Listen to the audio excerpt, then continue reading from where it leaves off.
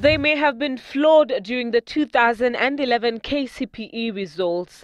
Nyakemincha, DOK, Nyamira, a mini score of 119.36. Their fate then starring the one question that pupils and the administration did not appear to have an answer to. What was ailing Nyakemincha Primary School?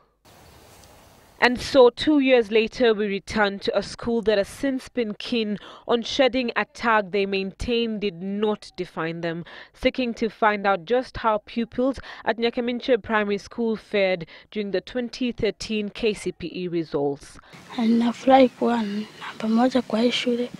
The top student in the school introduces us to the changing tides of Nyakemincha Primary School, having scored 266 marks out of 500 in the KCPE exams, meeting the Operation 250 plus target that was set after the 2011 performance. Tulifurahi na hii matokeo ya sasa kwa sababu ile ya kwanza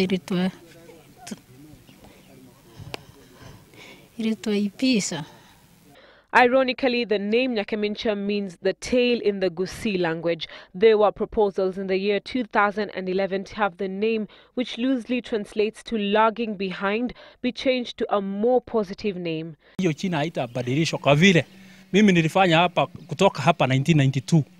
Sasa ukibadilisha utabadilisha paka hiyo. Governor wa area hii Nyamira County alisoma hapa, alitoka hapa 1968.